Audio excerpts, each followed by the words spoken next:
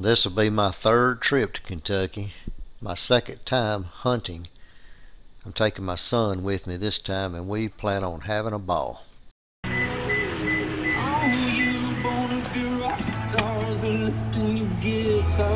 Say hi. Hello. Let's go.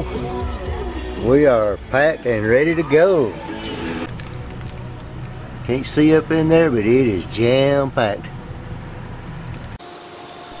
We no sooner parked the truck and spotted a deer. What is video her? She just stand there and watch. These ain't Alabama deer. Alabama deer would have done took off. She's like, what are y'all doing up here? Probably think she's hid.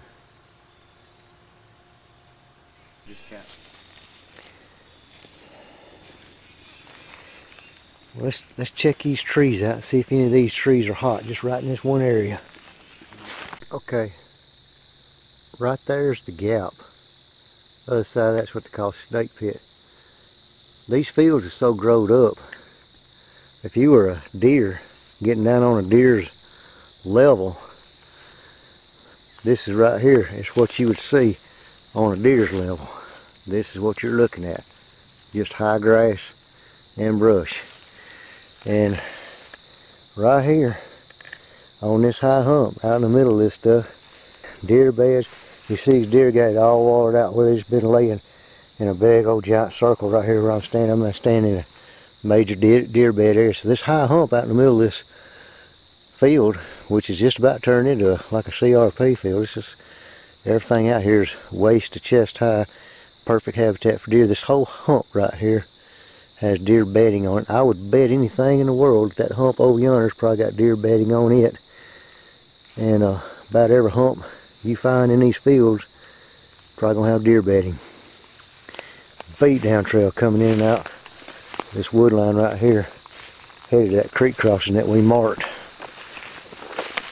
for deer bedding. A lot of trails coming straight into this. Pretty good deal. I'm thinking right in that back corner is where I sat last year in that one tree right there in that back corner, that fork tree overlooking this, and I had does all on that end of the field back when it was a field. So I'm about 100 yards from that tree on this hump. A lot of deer bedding right here. Last year these were all soybean fields, but they did not get planted this year. And we're running deer. I don't know if I got that on video or not, but there's a big old doe cutting out across there. We've been jumping does left and right in here. I didn't take 20 steps and spotted my boy coming out. She must have been right on the edge of the wood line there. Just about 100 yards from there is more deer bedding habitat. Right in there you can see all the grass water down. Here's the trail going in and out right here on the tree line. So probably about every 100 yards or so they're going to be deer bedding. All out in there's deer bed right there. Boy got it watered out in there where that deer been laying. So this grass, all this high grass is deer bed over there. Man, I'm just all in deer beds right here. You see I'm waist high in this crap. I don't know if I even want more deer bedding over there. Just heard a deer run in the woods there. Must run it into the wood line there. These deer got it plowed down in here with deer bedding. Everything's really is about 60 to 70 yards from the tree line. Good night alive, the deer laying everywhere in this stuff. Just walking right through them. Major deer bed area. Well, I was kind of afraid of this. These fields growing up like this, and all these humps would have deer beds on them. I wasn't wrong. That's just what they do. They love this stuff. Instead of having one briar patch to hunt, I got 100 acres worth of this stuff now. It may make hunting a lot tougher than I thought. It's gonna be hard to figure them out. Right here's a scrape I saw last year, probably 130 class. Working this scrape. And scrape branches, chin high to me. Pretty high. Got video in it right now. It's a little bitty doe.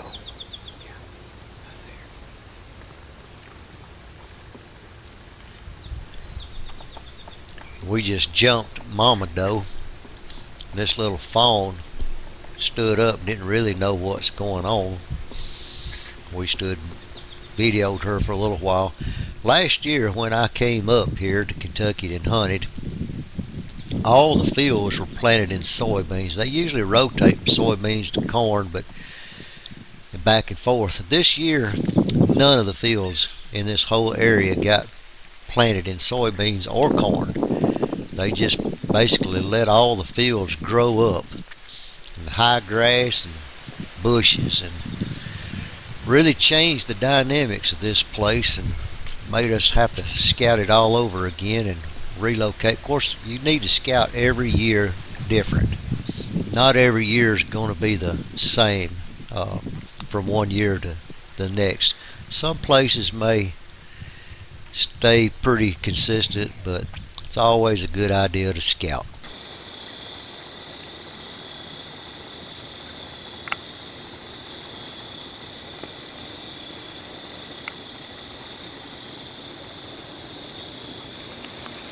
You need to look at this.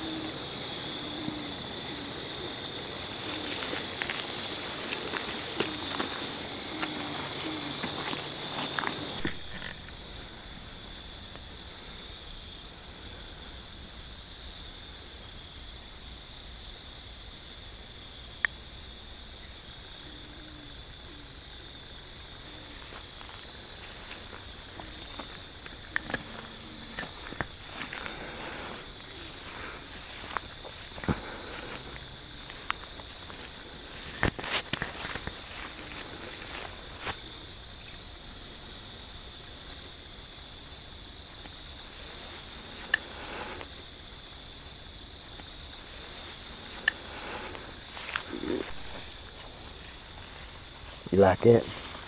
That ain't the one I'm after. Like about 6 point, 8 point maybe. Small basket rack. You see he was bedded down in the middle of that field, wasn't he? He was laying down right in the middle. We literally just come up on Mike and Buddy in his truck. I think he saw us and took off. Not gonna give us a ride back. That scoundrel, look at him going up through yonder. Look at him. There he goes. Just taking off, leaving us. What do you think about that? That's a friend right there now. He's like, y'all can walk.